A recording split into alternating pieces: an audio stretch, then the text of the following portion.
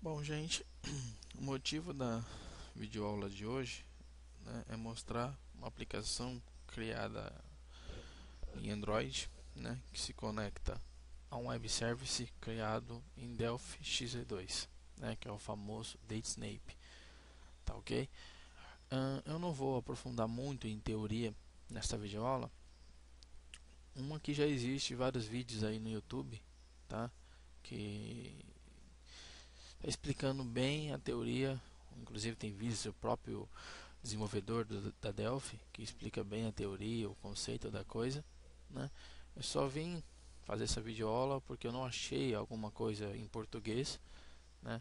Então, vou mostrar aí para vocês que é uma aplicação simples, tá? No Delphi XE2, uma aplicação web service e uma aplicação bem simples no Java, que é no Android, para conectar nesse web service e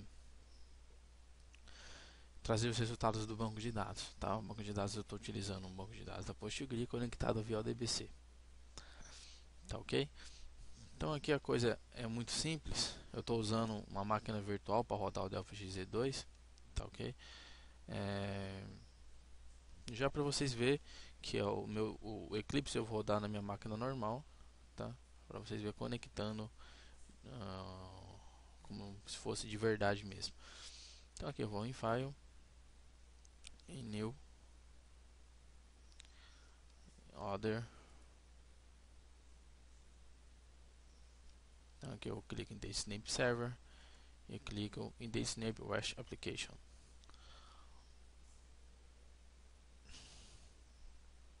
Seleciono o default,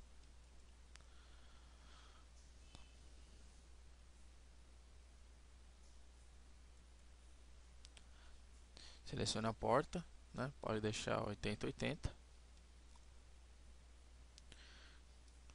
Clico em Mobile Connectors, né, para ele poder gerar os objetos de conexão com Android, o Windows Phone, etc. Clico em TDS Server Module e aqui eu coloco o caminho que irá salvar esse aplicativo. Então aqui eu vou colocar em desktop mesmo, vou criar uma nova pasta.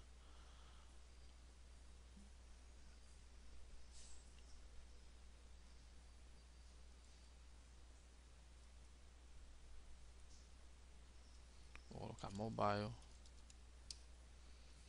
ok? E aqui eu vou dar um nome da aplicação que vai ser mobile também. Finish. Agora observe que o form e o data módulo e etc. ele cria sozinho, tá? Não é preciso desenvolver nada aqui. Tá? A única coisa que a gente desenvolve é os métodos que vai chamar o banco e vai retornar os dados e etc. O resto é muito fácil, olha só. Então essa tela aqui, se nós formos por código, os botões já está tudo com evento, ok, ó, está tudo bonitinho, tá? O serve methods units, ele também já tem até duas funções prontas para você testar, que é o string, ele só retorna a própria string que recebe, e o reverse string, que é ele recebe uma string, inverte ela e devolve para você. E aqui esse web model em unit 1,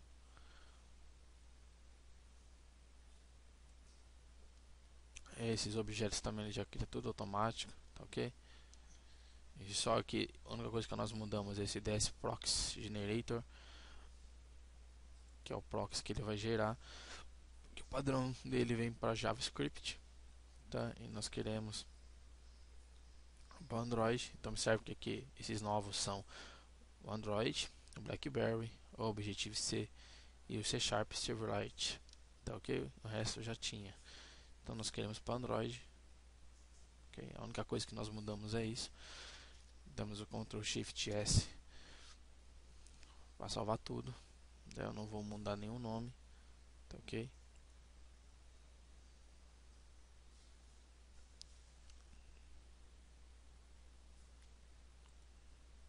Tá aí.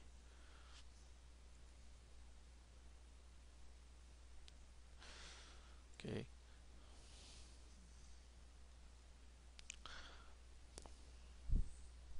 Então tá tudo aí bonitinho, só para testar. E temos que fazer isso para ele compilar, né, para gerar o executável. Vamos compilar já direto no F9, que é pequenininho.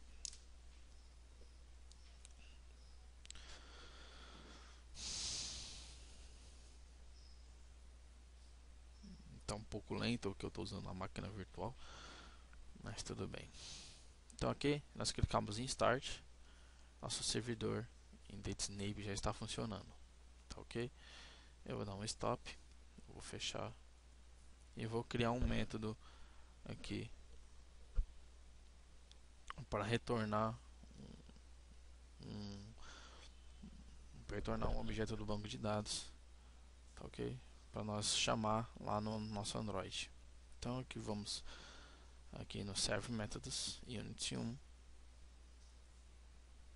e criamos e selecionamos aqui, na verdade, né, um objeto do DB Express, tá? O TSQL Connection, tá aí. Vou dar um nome nele de conexão.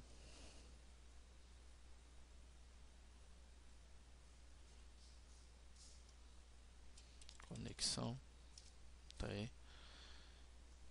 E aqui, se nós viemos na paleta Data Explorer, aqui, aqui em ODBC, observe que ele tá. Eu criei uma nova conexão, tá, com Postgres. Tá, então, se nós viemos aqui, dar um botão direito e clicar em Modify Connection,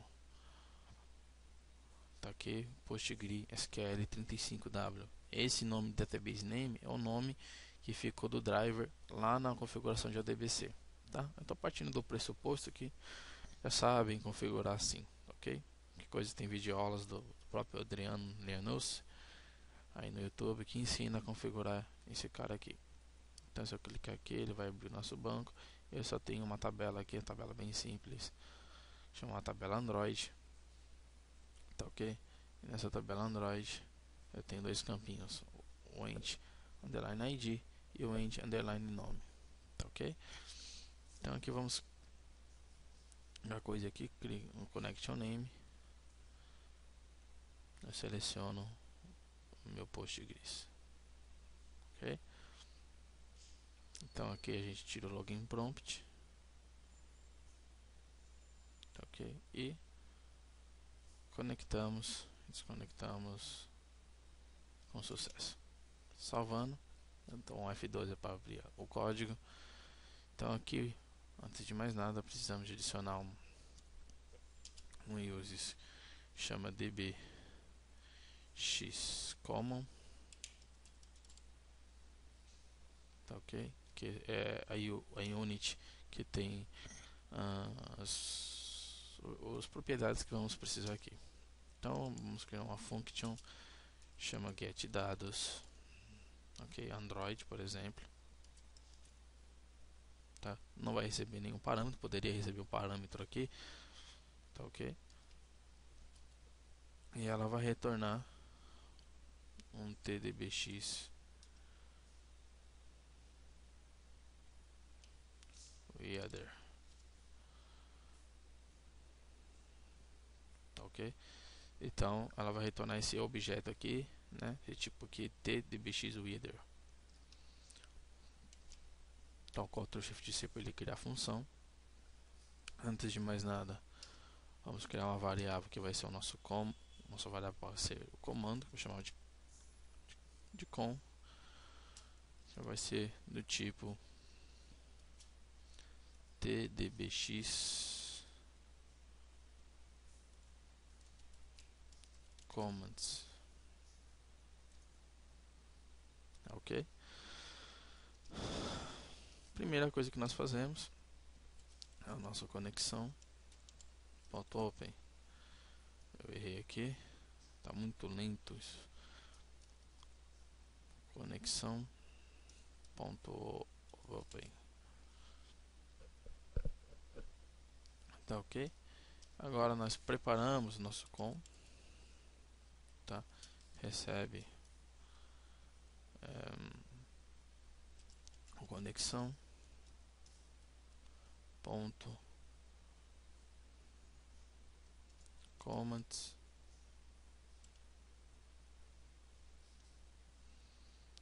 não.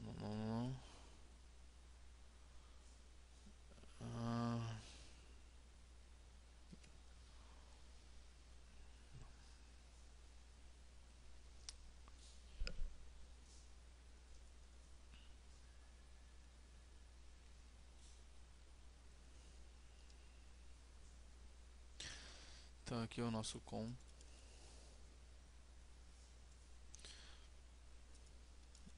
Volta para lá. Com recebe o nosso conexão ponto dbx connection ponto create comments, tá?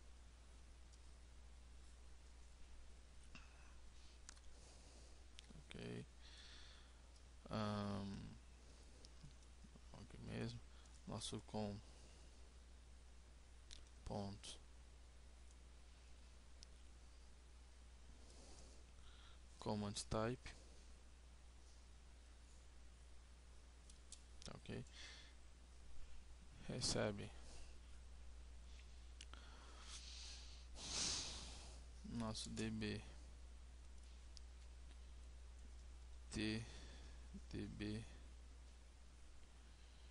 x command type ponto dbxsql, ok? Estamos falando para ele que o tipo de comando dele vai ser tipo SQL, ou seja, vai ser um select comum que nós vamos fazer aqui. Então a gente faz com ponto text,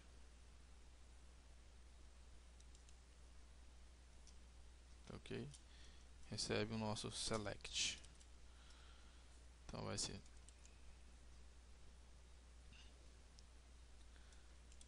ser select. Aqui, pessoal, tem uma coisa. O Postgres, por exemplo, o tipo de tipo dele, né? Que ele retorna aqui é inteiro. Tá? E no caso do Android não tem um inteiro comum, tem inteiro 16, inteiro 32, inteiro 64. Então se nós retornarmos, nós colocamos aqui underline id, né? Ele não vai reconhecer lá no Android, ele vai dar erro de comando de dbx inválido. Então o que nós fazemos? Nós fazemos um cast aqui no nosso banco.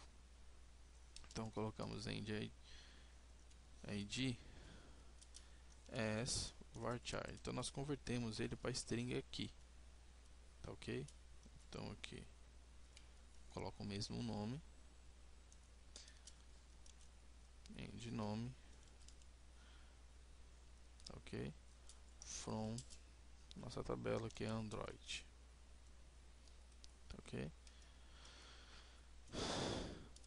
Se não tiver if not com ponto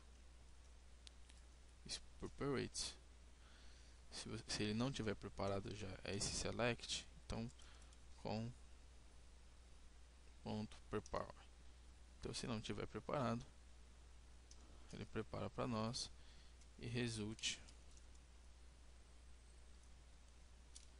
recebe com ponto execute carry, ok? Então, recapitulando, eu criei uma variável com tipo tdbx comments, tá ok? Abro a conexão, falo que eu vou criar um comando, falo que o tipo do meu comando é dbxsql, é um select, passo o select para ele, tá ok? E como lá tem um campo inteiro e no Android não tem campo inteiro sozinho, tem que ter alguma outra coisa, eu converto para varchar, enfim, assim, ou seja, eles transformam isso em uma string, então não vai ter problema. Do mesmo nome, end nome e from Android. Se não tiver preparado, prepara esse select para nós e retorna o resultado desse select. Tá ok? Agora é só compilar. Vou apertar o F9.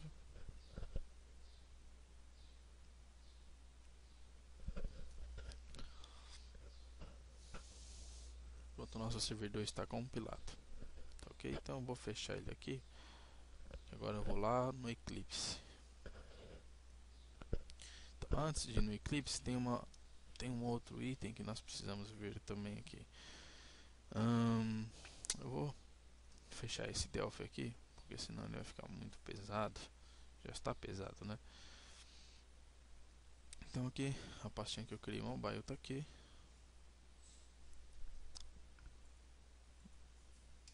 Vamos abrir ela. Então aqui tem o nosso mobile. Aqui está 1.32.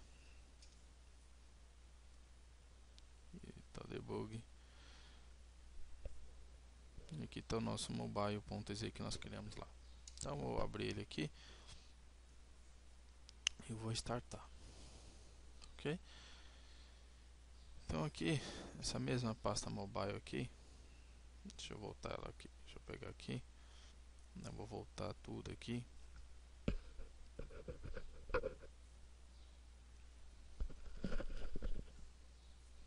Então aqui eu vou criar uma outra pastinha. Criar uma outra pastinha aqui, que vai ser os proxies. Ok? Então vou abrir ela aqui. Vou pegar o caminho dela aqui e vou dar um Ctrl C. Ok? Agora eu vou abrir o prompt de comando. Já estava ali. Tá? Então eu vou dar um CD aqui. Vou entrar dentro daquela pasta. Estou lá dentro. Tá? E com o servidor startado, observa que ele já está startado aqui, ó. Eu vou digitar esse seguinte comando para ele poder, tá, gerar os proxies para nós. Então 1.32 proxy downloader.exe, tá ok? Menos language, que é linguagem. Qual a linguagem? Java Android, ok? Menos host. Qual que é o host? Localhost 2 ponto a porta 8080. Então quando eu fizer esse código, ele vai transformar todos os nossos métodos que criamos lá no Delphi, tá? No DataSnap, e vai gerar em proxy para poder se conectar lá no Android. Então eu dou um enter, tá ok? Ele já criou. Se vocês quiserem estudar mais aqui, ele tem mais alguns comandos aqui dentro, mas o necessário é esses aqui mesmo: proxy downloader.exe menos help. Então aí tá aí as opções que dá para fazer com esse comando, tá ok? Eu vou sair daqui. Tá vendo que ele já criou uma pastinha com embarcadeiro, Java Android, e criou aqui todos as classes de sessão, os objetos, tudo para tratar, inclusive o proxy, tá ok? Então vamos, o proxy está aqui. Eu abro lá no Android para vermos melhor. Eu vou copiar essa pasta aqui. Como está na máquina virtual e não vou rodar aqui dentro dessa máquina virtual, ok? Eu vou copiar essa pasta proxy aqui. Eu vou copiar logo o com. clicar aqui, vou copiá-la, tá?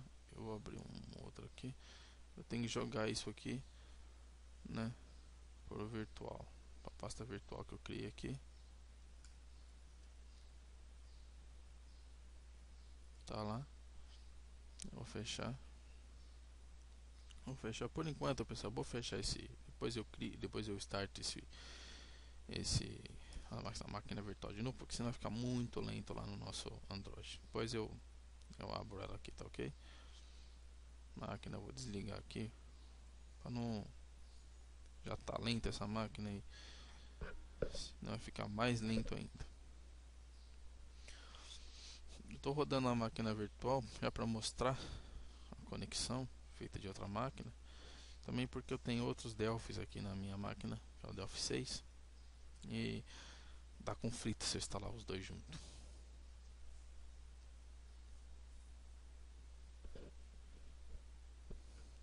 Pra ele encerrar aí.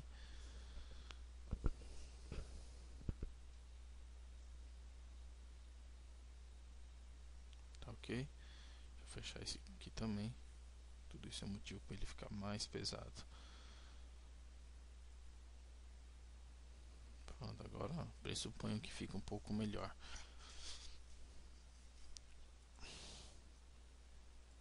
Então eu vou dar um file new. Aqui eu coloco em outros.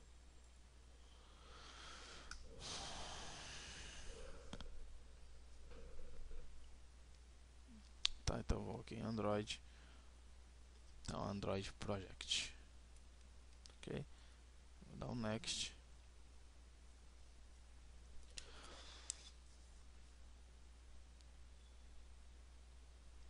Então eu vou escolher uma API aqui do Android 2.2. Tá ok? Vou dar um nome de projeto mobile. Vou dar um nome assim. Tá ok? O package name vou dar com.br.mobile. Tá? Então eu vou deixar para ele criar esse mobile activity já. Tá? Tá tudo certo. Eu vou dar um finish para ele criar o nosso projeto mobile.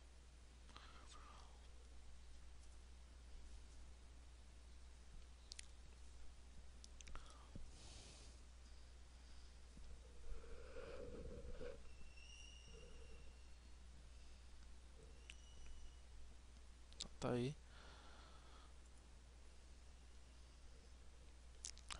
Tá ok. Então o nosso SRC aí. Tá? Não sei se eu consigo abrir daqui lá na pasta.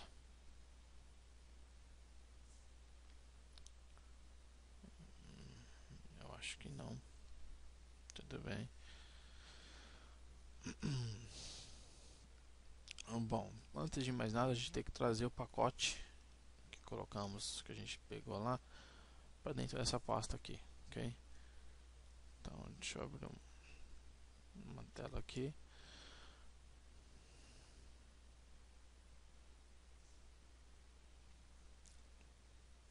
Então, aqui no nosso C, o Chile abriu 2, está lento pra caramba ainda.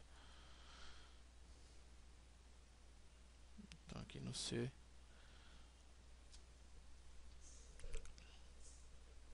tem aí a pasta virtual.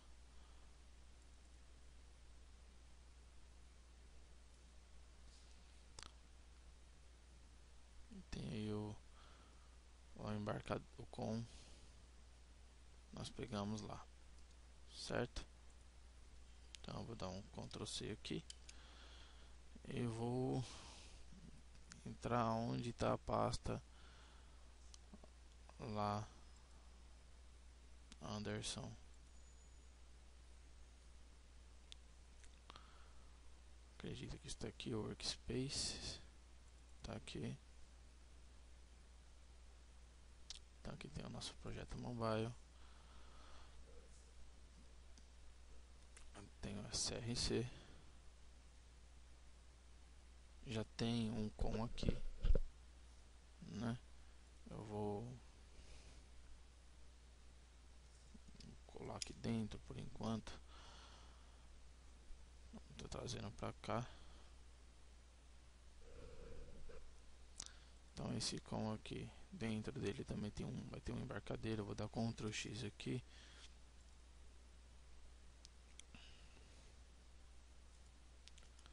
Vou colar aqui.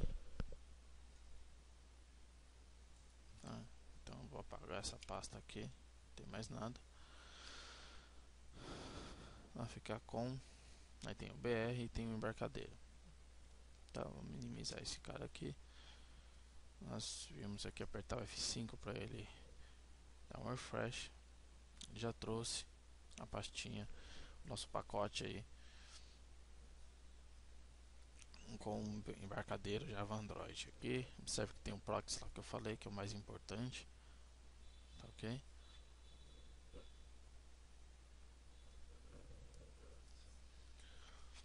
Tá, esse proxy ele cria para nós, tá, com os métodos lá, o reverse string e o nosso que nós criamos, o get dados Android.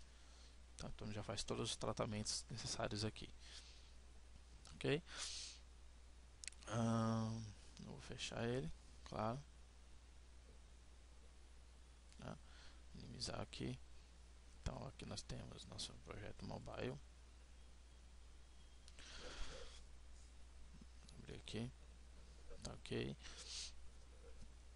E aqui, né, eu vou abrir aqui o meu res layout. Vamos dar uma alteradinha aqui nesse layout.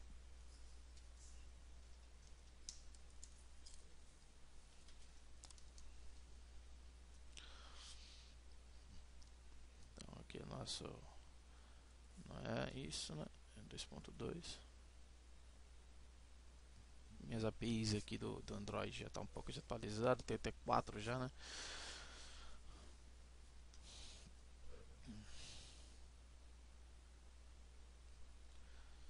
Tá aí, certo? Ok, vou trocar esse nome aqui, tá, ok? Então vou clicar 2 vezes aqui para ir lá para o código fonte. Ok, eu vou trocar esse nome para WebSnap, um pouco de DataSnap, DataSnap, né? Snap and Android. Ok, vamos lá para o gráfico.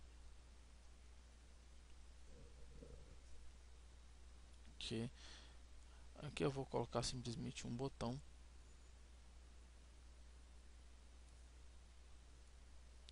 Tá, ok? Vou deixar ele do tamanho aí da tela. Tá, ok? E vou colocar também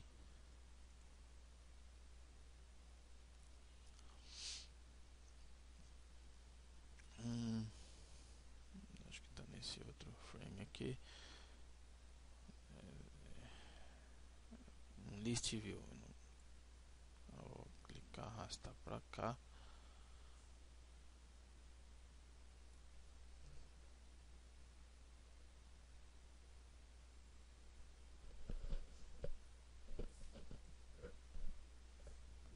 Tá muito lenta essa máquina, gente.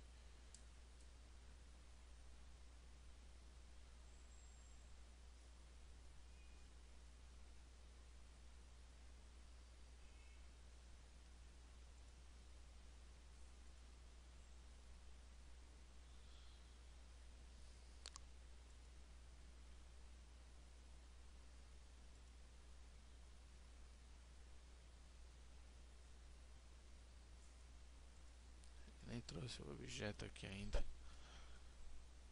Terrível. Aí. Então aqui eu vou dar um edit ID, vou botar um btn pesquisar. E aqui eu vou Dá um edit ID também. Eu vou colocar list itens. Tá, ok? Aqui eu vou mudar o. Abro aqui para main.xml. Só mudar só o texto desse botão. Tá aqui.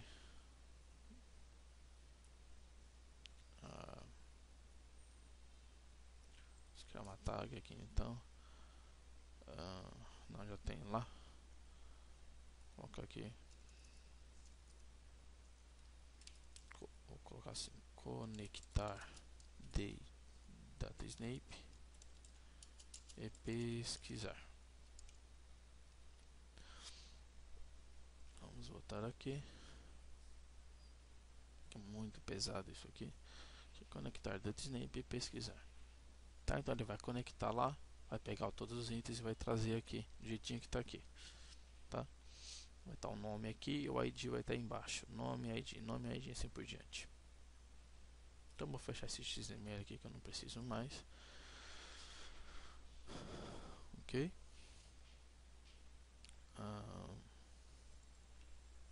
Então vamos lá. Vamos digitar alguns códigos aqui. Eu ia fazer Ctrl C, Ctrl V, mas acho que não é tanto código assim. Embora que a máquina seja muito lenta, mas dá para fazer aí. Então vamos lá. Então por weight, vamos colocar um button. Eu vou fazer com o code complete dele, para ele já trazer o import certo para ele. Ok? Então tá aí. Nosso btn pesc. Ok? Eu vou dar também um por weight. Nosso list view. Então vou também fazer da mesma coisa, list view, para ele trazer o import. Ok? Lista itens aqui, certo? Então é o que? No create. Então no create ele vai ter que instanciar esses objetos. btn pesc igual, fazemos um cast com button. Ele pesquisa os IDs, r.id.btn pesquisar, e o nosso lista itens a mesma coisa, recebe list view,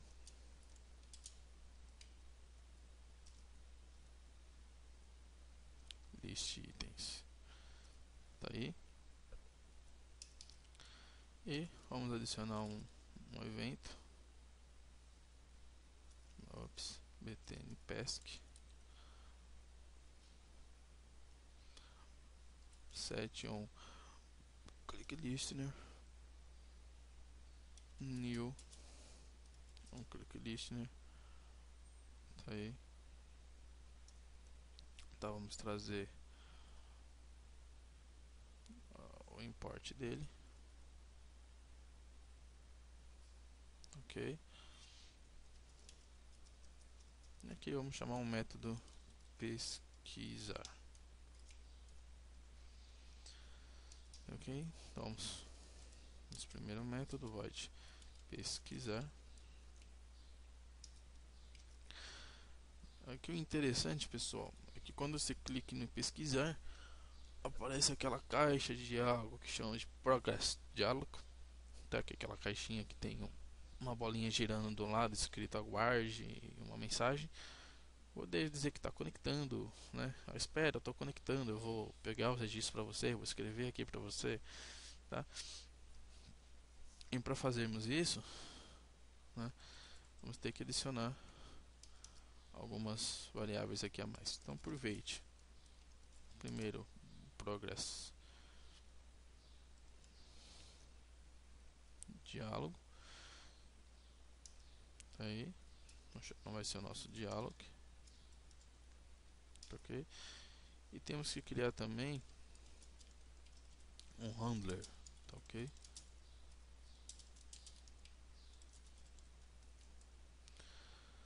Vamos clicar aí o handler, vamos trazer um import, ok? Tá aí.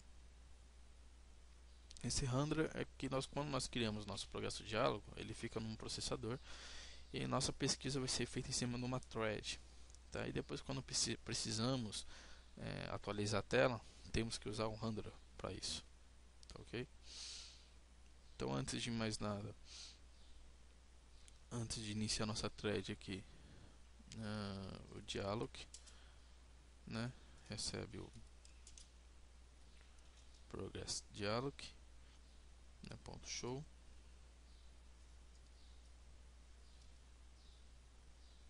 Tá, então aqui tem o ponto diz, aí aqui tem o título, aguarde, tem a mensagem, pesquisando registros, 3 pontinhos, false, true. Pronto, aí já criamos o nosso diálogo. Agora sim, vamos inicializar nossa thread. Então é new,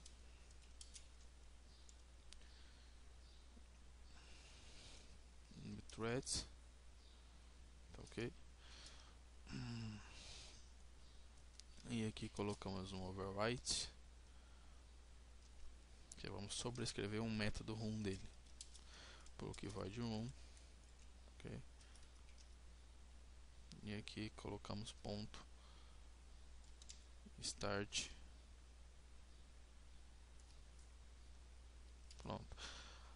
Agora que já criamos a nossa thread, então ele vai inicializar o diálogo e vai criar a thread para executar essa pesquisa num processador externo, numa parte do nosso diálogo. Então o diálogo vai estar rodando e vai ter um outro processador, uma outra thread rodando nossa pesquisa, tá, ok? Então a primeira coisa que vamos precisar fazer aqui, tá, é a conexão. Então eu vou trazer um import aqui também. Então tem aí um import que é o nosso com.embarcadeira.java Android, ok?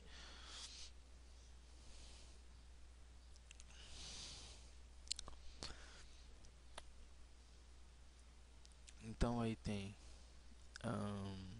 o nosso vai ter um DataSnap connection, ok? Que vai ser o nosso com, que vai ser igual a um método que eu vou criar agora, que vai ser o método connection, get connection, método não tem ainda,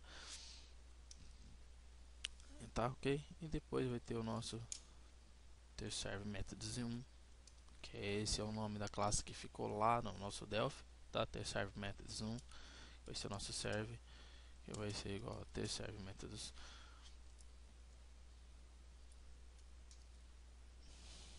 1 e recebe o com como um parâmetro.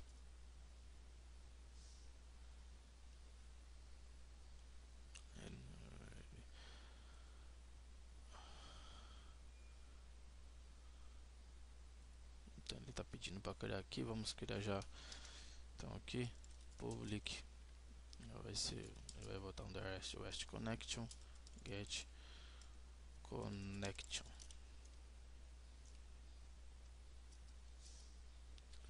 Vamos criá-lo aqui.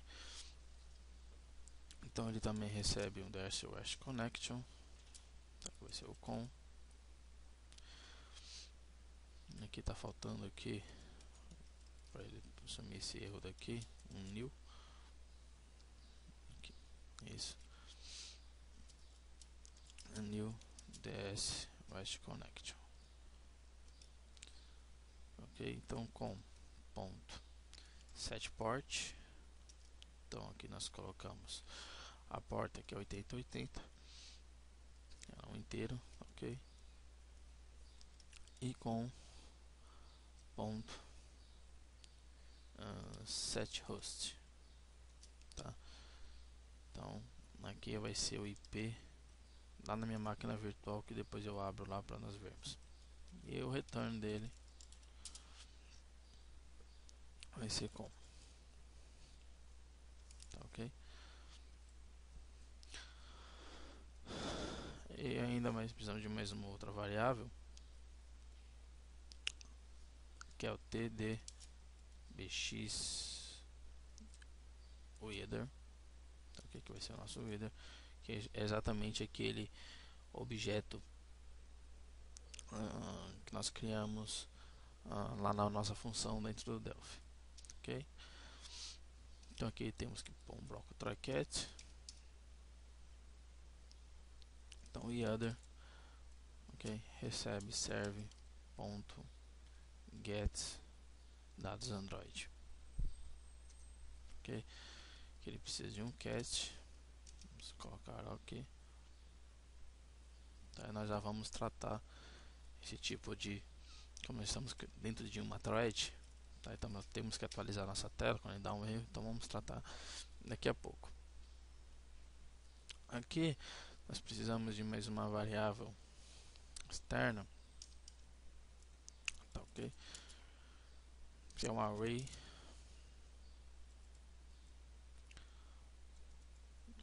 list, tá, ok? E esse array list nosso é um array list um pouco mais especial, é do tipo hash map, tá, ok? E ele vai ter dois parâmetros que são duas strings, tá, ok? Aqui vai ser o nosso list, vai ser igual a new array list.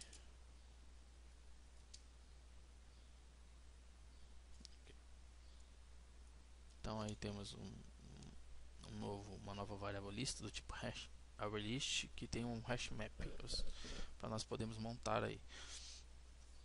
Então aqui a brincadeira é assim. Então é igual esse weather que nós criamos, é igual uma variável do banco de dados. Então ela vai retornar, nós podemos percorrer ela, tá, okay? Então temos aí o método next. Enquanto ele tiver um próximo registro, ele já instancia no primeiro. E aqui nós criamos um hash map do tipo, vai ser do tipo string, tá, ok? Aqui vai ser o item igual a new hash map. Então item ponto put, ok? Então ele tem aqui vai ser o nome, e aqui não vai ter get value. Então aqui vai ser o nome do nosso campo lá, que vai ser end nome, tá, ok? E aqui vai ser get as string, tá, ok? Item ponto puts, aqui a nossa key, para nós podermos referenciá-la, tá, ok? E vai ser o nosso header ponto get value, que vai ser o end ponto id. Nós já convertemos lá para string, tá, ok? Get as string, tá, aqui. E o nosso list ponto add, observa que ele pede um hash map. Então aqui nós já colocamos o item que nós acabamos de criar. Então feito isso, nós já adicionamos todas as coisas no item, na lista. Então vai ser adicionado para depois nós montarmos o nosso list view lá. Depois que ele passou ali, nós precisamos de um finaliza diálogo, tá? Esse finaliza diálogo vai ser um método só, então por isso eu vou criar aqui um false. Esse false vai ser não tem erro, e não tem mensagem de erro, porque dentro do cat também vai ter um finaliza diálogo, que aqui sim vai ser true, ou seja, ele tem erro, e a mensagem que vai ser passada vai ser .e show string, é uma mensagem do erro que aconteceu. Ok, então agora vamos criar o nosso método finaliza diálogo. Então public finaliza diálogo, aqui eu escrevi errado, finaliza diálogo, ele recebe um final boolean tem erro e um final string mensagem.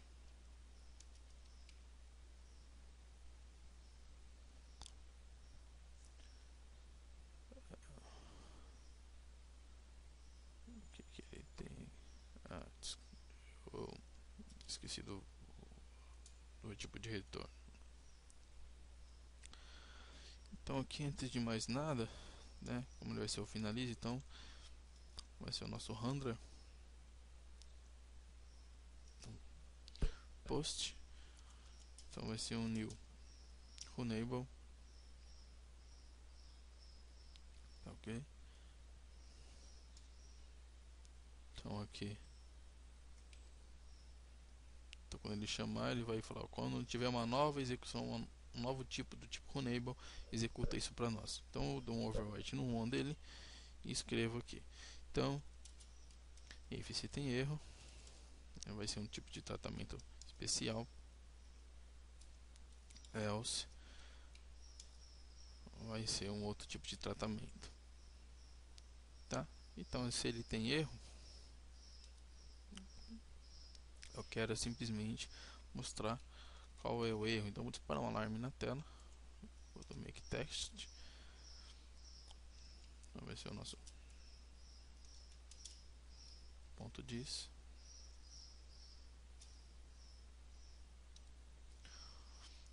o texto que vai ser exatamente a mensagem, e a duração eu vou colocar do tipo long já, para demorar um pouco mais, ponto show.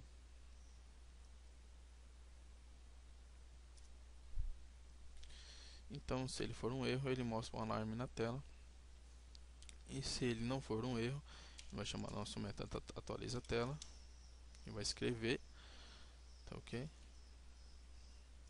E ambos, depois de executado, dialog.teams. Então, na hora que ele chama finaliza diálogo, aqui o handler, se tem erro, ele escreve na tela o erro, ou seja, não conseguiu conectar com IP, a porta não existe, etc. O método não existe, qualquer erro que dê, ele vai passar para cá, tá ok? Então, vamos ter que criar aqui agora um public void atualiza a tela, ok? E esse método vai servir para atualizar a nossa tela.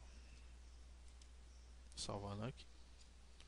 Então aqui, para nós criar esse método atualiza a tela, vamos precisar de algumas variáveis ali em cima.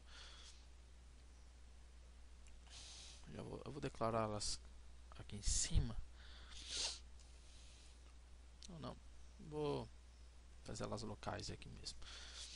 Então eu vou criar uma variável, um vetor na verdade, string, que se chama from. O vetor é assim, né? Vai se chamar from, vai ser new string, precisa disso, new string, já vai receber como parâmetro, que vai ser as nossas chaves, nome, tá ok? E ID. Também vamos criar uma outra variável, que vai ser o variável to. Essa variável to, ela vai ser responsável, tá, por pegar os layouts ativos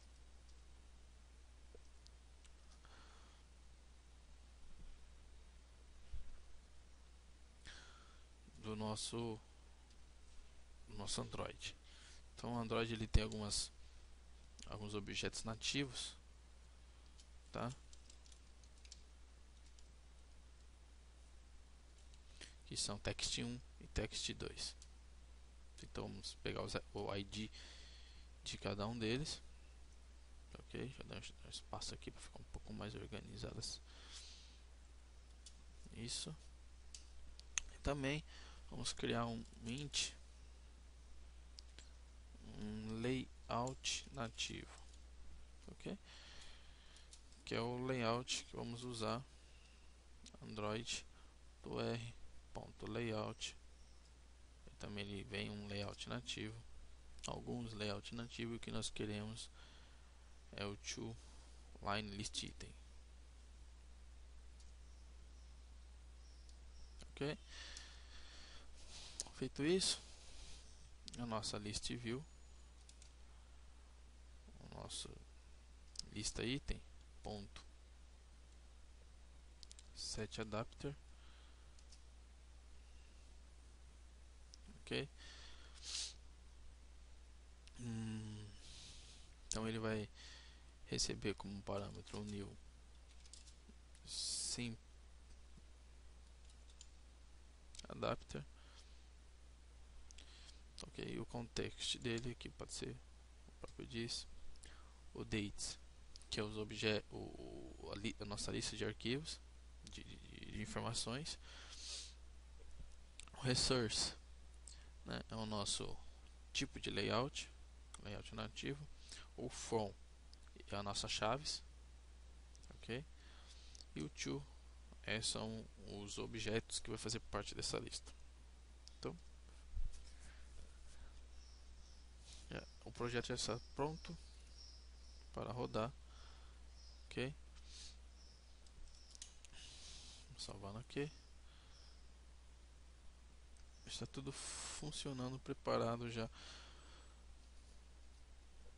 para rodar, pesquisar, mostrar o diálogo, fechar e etc. Ok? Eu só tenho que pegar o IP lá da minha máquina virtual. Então, enquanto eu já vou deixar aqui o Windows, vou criar um AVD para ele aqui. Tem um do 2.1, vou deletar ele aqui. Yes. Vou dar um new. Então lembre-se, Android mesmo, Android Mobile. Vamos criar uma API do 2.2, vamos colocar 50 MB aqui de resolução, sim, ok. Vamos criar esse AVD. Tá aqui, então eu vou deixar, eu vou startar e vou ligar a máquina virtual. Enquanto isso, não demora muito, eu vou pausar essa videoaula aí, tá? Eu vou voltar já com os itens abertos aí, tá ok?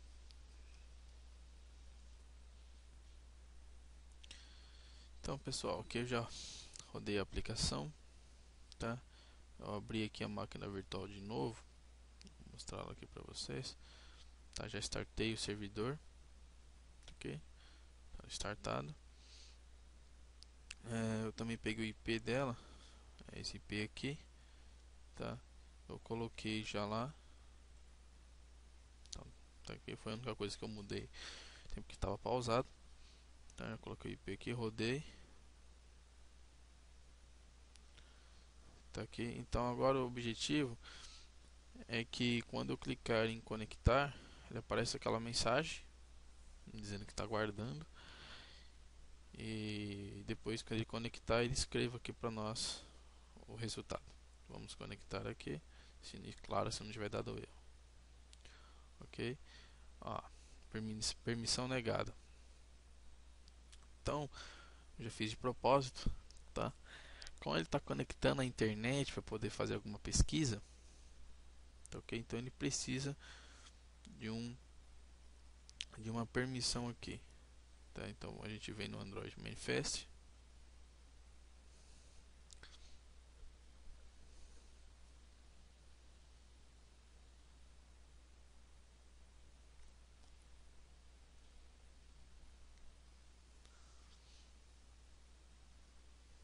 ok? Então a gente vem na paleta Permissions e adicionamos uma permissão aqui para ele. Então ela é uma permissão do tipo Uses Permission. Então ela vai pedir o tipo de permissão, o nome dela. Então é uma permissão que permita que o celular conecte à internet. Então é esse aqui. Tá? E quando nós salvar aqui Ctrl S, ele adiciona essa permissão. Tá, ok? Então na hora que ele instala, ele aparece que você aceita essa permissão, você total internet, rede. Você clica em sim, ele instala no aplicativo aí. Então vamos fechar ele aqui. Então vamos aqui, vamos rodar de novo. Aqui ele já está startado uma vez. Então a partir da vez que ele já está startado o emulador, ele não demora tanto. Instala para nós e já abre a aplicação. Ok? Então vamos pesquisar novamente. Ele aguarde pesquisando registros. Em uma thread já iniciou para fazer a pesquisa, está conectando lá no servidor, lá na máquina virtual. Observe que ele conectou na nossa máquina virtual, abriu o banco, fez a pesquisa lá, pegou o resultado naquele objeto do banco de dados, retornou para o Java, para o Android, naquele objeto que criamos de banco de dados, percorremos ele e adicionamos aí na nossa lista. Tá, ok? Então aí já está funcionando essa lista aí. Vocês podem implementar o evento on click para pegar ID, para pegar outras coisas. Tá, ok? Observe que não tem muito código. A gente feitou um pouco mais aqui para poder criar essa telinha que ele pesquisa, que informa aí, aguarde, pesquisando registros. Tá, ok? Muito legal, interessante. E o que realmente o pessoal da Embarcadero fez foi muito legal, né? Porque senão você teria que tratar todas aquelas classes aí, teria que fazer um tratamento para ela pesquisar, dependendo do seu web service que você utilizar, você tem que tratar via XML, então tem que ler um XML, reconhecer. Nesse caso aqui não precisa de fazer nada disso, é só chamar, usar, né? Tem mais código para poder desenhar a tela e etc, do que código para chamar o banco de dados, o nosso o servidor e trazer resultados, né? Bom, do mesmo jeito que eu fiz para pesquisar um item, né? Todos os itens do nosso banco, eu pesquisar você pode mandar um parâmetro e ele retorna o item, tá, ok? Pode retornar tipos double, tipos inteiros, tipos strings, esse tipo que nós usamos agora. Pode mandar criar métodos que ele manda lá para dentro para inserir registro, para dar update, para excluir um registro. E aí fica agora a criatividade de cada um, tá, ok? Isso é tudo, espero que gostem, curte aí, pode perguntar nos comentários aí, tá, ok? Eu respondo assim que tiver oportunidade, tá, ok? Isso é tudo, muito obrigado e até a próxima.